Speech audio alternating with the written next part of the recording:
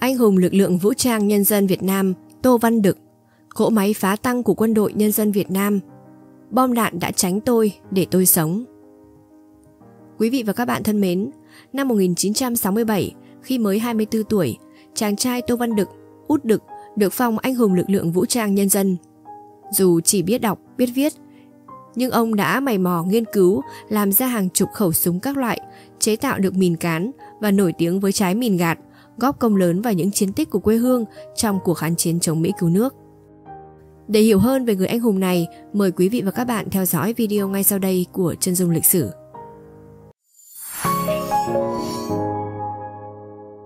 Rèn phế liệu thành súng. Sinh ra ở Củ Chi, anh hùng Tô Văn Đực là con trai út trong gia đình có 9 anh em. Cha mẹ mất sớm, 9 anh em nuôi dạy nhau trưởng thành, trong đó có 3 người theo cách mạng. 16 tuổi, ông đi học lái xe, làm thợ cơ khí, rồi đi cạo mủ cao su ở huyện Long Khánh, nay là thành phố Long Khánh, Đồng Nai. Đến năm 19 tuổi, ông lên huyện Đồng Xoài, Bình Phước sinh sống. Đến năm 21 tuổi, ông rơi vào diện bị chính quyền Sài Gòn gọi đi lính nên quyết định bỏ trốn về quê hương. Về Củ Chi, ông mở tiệm sửa xe đạp rồi được giao quản lý xưởng sản xuất vũ khí thô sơ, gọi là xưởng sản xuất cho sang, chứ thực chất xưởng chỉ như cái lò rèn. Những năm 60, phong trào đánh Mỹ ở Củ Chi bắt đầu nổi lên và dần lớn mạnh. Tuy nhiên, thời điểm đó, vũ khí thô sơ và khan hiếm, người dân chống giặc chủ yếu bằng dao kiếm nên hiệu quả không cao. Người nào được trang bị tốt mới có khẩu súng ngựa trời. Tuy nhiên, loại súng này cũng chỉ bắn xa được khoảng 20 đến 30 mét, rất khó đánh địch. Trước tình hình này, ông cùng anh em trong xưởng đã đi gom nhặt mảnh bom, ống thép ô tô, sắt vụn về rèn nòng súng, thân súng và nhiều bộ phận khác của súng. Những cây súng do út Đực làm ra được trang bị cho du kích trong vùng. Thế nhưng sản xuất được một thời gian thì xưởng thiếu nguyên vật liệu, thiếu cưa, rũa, mài. Điều này khiến ông ăn không ngon, ngủ không yên và tìm cách vượt khó. Khi nghiên cứu, làm thành công khẩu súng ngắn K54 cải tiến bắn được 14 viên thay vì 8 viên như trước, ông quyết định bán súng để lấy tiền mua nguyên vật liệu cho xưởng sản xuất vũ khí. Mỗi khẩu súng, ông hì hục làm cả tháng trời ròng rã. Cán bộ rất thích súng do ông sản xuất, bán đến đâu là hết đến đấy. Giai đoạn đó, nhiều cán bộ chiến sĩ phải tự trang bị vũ khí cho mình vì tình hình khó khăn, vũ khí cấp phát không đủ. Xưởng của ông có nguồn kinh phí ổn định để phát triển nên tích cực sản xuất vũ khí, phục vụ cho nhân dân cách mạng. Từ chế mìn cán cho đến vua mìn gạt. Tháng 1 năm 1966, xe tăng Mỹ rầm rộ đổ về Củ Chi. Lực lượng vũ trang của ta không có súng chống tăng, dàn xe tăng đi trước, lính bộ binh đi theo sau.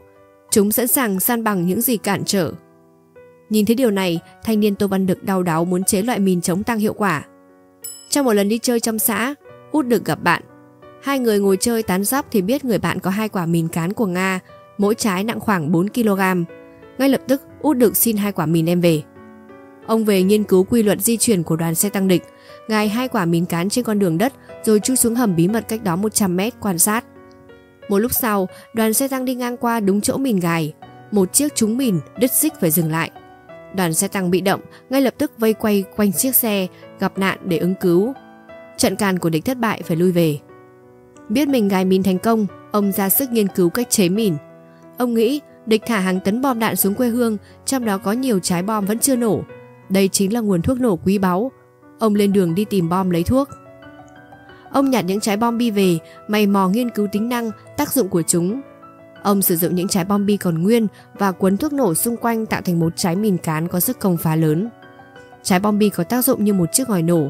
Khi bom bi nổ thì trái mìn nổ tạo ra sức công phá mạnh. Làm mìn cán thành công thì ông bắt đầu truyền lại kỹ thuật cho anh em trong xưởng sản xuất vũ khí, rồi nhân rộng cho nhân dân trong vùng. Khi ấy, phong trào đánh xe tăng diệt giặc Mỹ ở Củ Chi nổi tiếng khắp cả nước.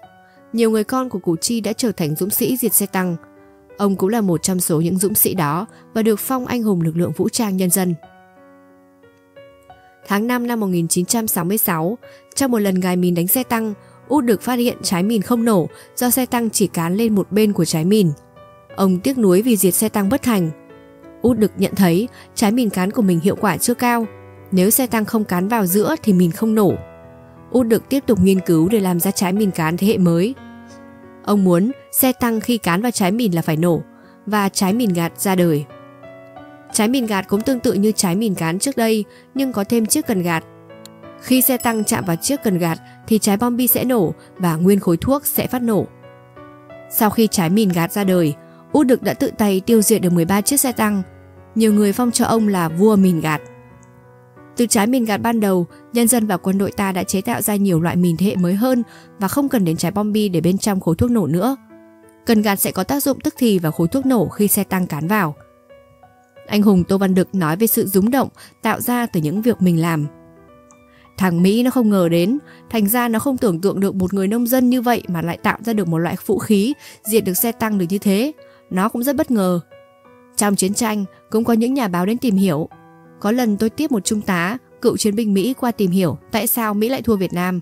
Tôi cũng trình bày hết cái cách mà tôi làm như vậy, thì sau cùng nó mới nói một câu như thế này: người Mỹ mà thua nông dân Việt Nam. Anh hùng đời thường. Năm 2000, một lần ghé viếng đồng đội ở đền thờ liệt sĩ xã Nhuận Đức, ông Tô Văn Đực chợt giật mình khi thấy tên mình cùng anh hùng liệt sĩ Phạm Văn Cội nằm trên cùng trong danh sách gần 400 liệt sĩ của xã trên bia đá. Ông nói, có lẽ sau khi giải phóng miền Nam, có một tờ báo đã khai tử ông cộng với một khoảng thời gian dài ông bặt vô âm tín vì đi công tác ở ngoài Bắc nên mới có sự nhầm lẫn như vậy. Giờ mình về đây với bà con lối xóm, chứng tỏ mình hết là liệt sĩ rồi. Ông cười tâm sự.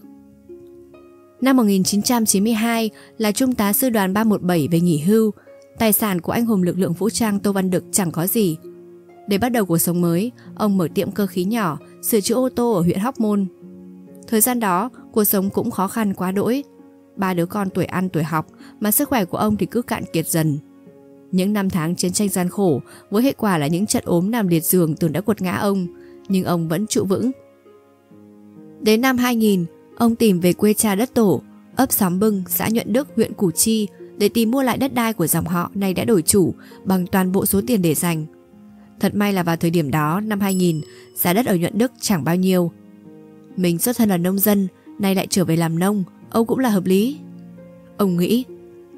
Để 3 người con ở lại Hóc Môn, ông Út Đực cùng vợ, nguyên là thiếu tá công an về quê, quyết định gây dựng sự nghiệp trên mảnh đất chôn rau cắt rốn.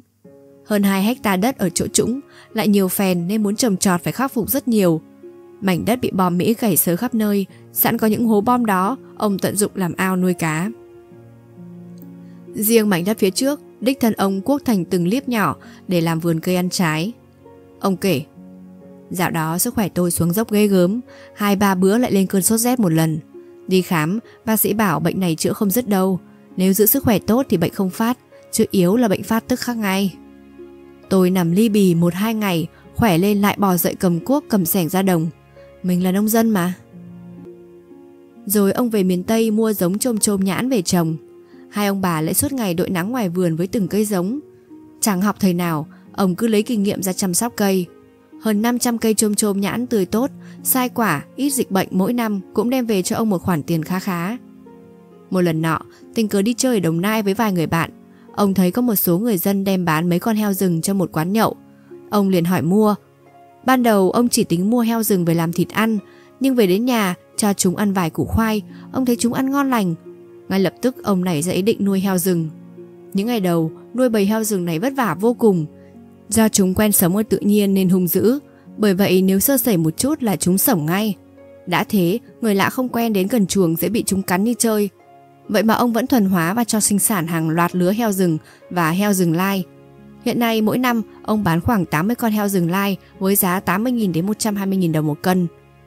Trong trang trại của mình, ngoài heo rừng, ông còn nuôi 5 con nai để lấy nhung, khoảng chục con nhím và vài con cừu, dê, khỉ, mễn. Ông tủm tỉm cười. Hai vợ chồng đều hưu cả, lương trung tá cộng với các khoản phụ cấp thâm niên, thương binh, anh hùng của tôi và lương hưu thiếu tá công an của bà xã cũng dư sống. Có cái vườn này, lao động cho đỡ bệnh, lại thêm việc làm cho bà con chòm xóm, cũng vui. Khi đã không còn lo lắng về mưu sinh, ông bắt đầu hướng dẫn bà con xung quanh cách trồng trọt, chăn nuôi. Từ một thanh niên nghèo, ông tham gia cách mạng, trở thành người chế tạo vũ khí nổi tiếng khắp chiến trường Nam Bộ. Người chiến sĩ trẻ thường xuất hiện trên các phim tài liệu về đất thép thành đồng Củ Chi ngày nào, nay đã trở thành lão nông. Trong chiến tranh, ông là một anh hùng. Trở về với ruộng đồng, ông tiếp tục là một vị anh hùng làm kinh tế giỏi trong mắt bà con lối xóm. Quý vị và các bạn có cảm nhận như thế nào về người anh hùng Tô Văn Đực? Hãy để lại ý kiến xuống phần bình luận của video và đừng quên đăng ký kênh để đón xem những số phát sóng tiếp theo của Chân Dung Lịch Sử. Cảm ơn quý vị và các bạn đã quan tâm theo dõi. Xin kính chào tạm biệt và hẹn gặp lại.